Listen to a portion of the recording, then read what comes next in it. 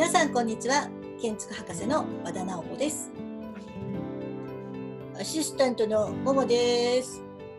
今日は坂倉純三が設計した神奈川県立近代美術館鎌倉館へ皆さんをご案内したいと思います。ところでMOMOくん、坂倉純三って知ってる？ル・コルビュジエの事務所で働いていました。はい、その通り。では、他にはどんな作品があるかな？新宿西口広場。よく勉強しましたね。他にも、アンスティテュ・フランセ日仏学院や青山にある岡本太郎記念館などを設計しています。今日は彼の代表作である旧神奈川県立近代美術館鎌倉館へご案内したいと思います。それでは参りましょう。こちらは1951年に完成した戦後初の公立の近代美術館です。鎌倉の鶴岡八幡宮の平家池のほとりにあります。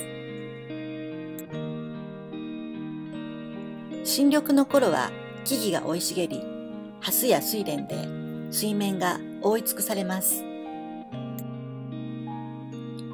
隣にあるのは1966年に同じく坂倉純三によって設計された新館です。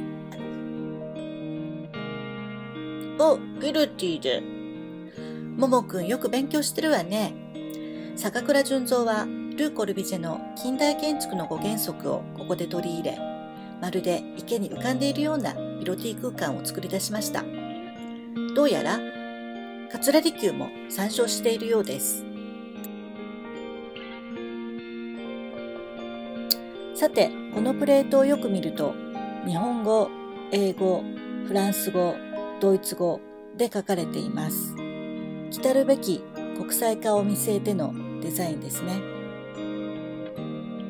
さて、車通りから美術館にアクセスしてみましょう。正面階段を上って2階に展示室があります。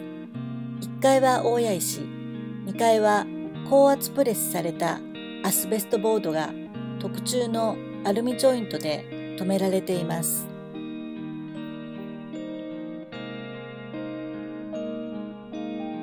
かっこいい。これはね、折り紙建築といって紙に切り込みを入れて立体化していくものなんだよ。頑張ればももくんも作れるんじゃない？よし、やめろっと。さて、内部に入る前に外周を見てみましょう。こちらが新館です。残念ながら老朽化のため解体されてしまいました。残念。この学芸員棟も今はありません。こちらがチケット売り場です。ねえねえ、これ何？よく見つけたわね、ももくん。これは水飲み場なんですよ。こちらの扉は関係者用の出入り口です。階段を上り、いよいよ中に入ってみましょう。こちらが展示室の入り口です。最後の展覧会はこちら。残念ですが、展示室の内部は撮影禁止です。第一展示室を出ると、第二展示室に向かう渡り廊下に出ます。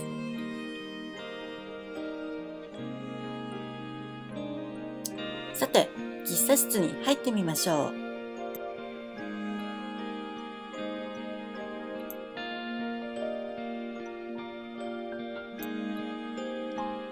う。ももくん、池に面したテラスはとっても気持ちよかったんですよ。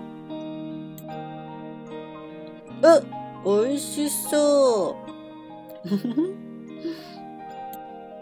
さて、階段を降り、1階テラスへ参りましょう。階段の手すりがかっこいいですね。先ほどは池の向こうの島から写真を撮りました。奥のベンチが特等席です。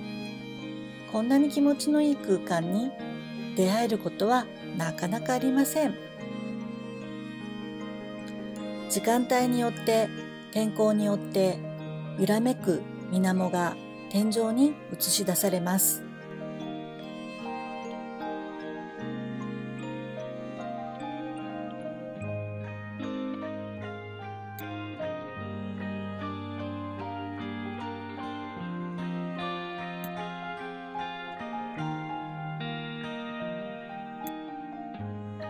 近代美術館として幕を閉じる際、大勢の人が集まりました。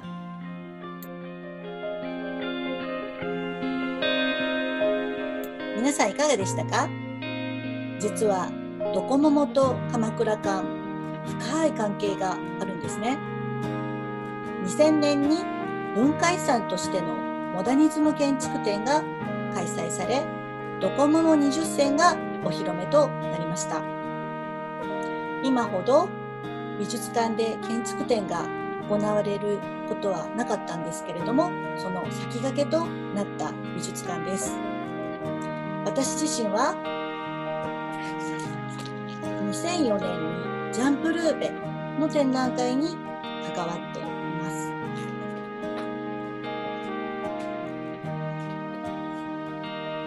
また2009年に設計者坂倉純三の展覧会が鎌倉館で開催されました。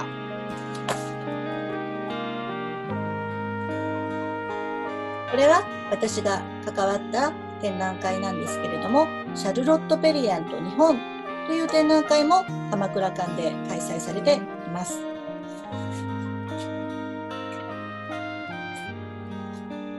そして惜しまれつつも2016年閉館となりました。これが最後の展覧会、鎌倉から始まったの展覧会図録です。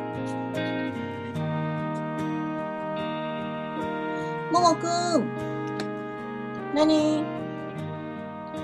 今度坂倉純三の建築見に行こっか。やったー。以上がドクターナフーともものバーチャルツアーでした。またお会いしましょう。バイバーイ。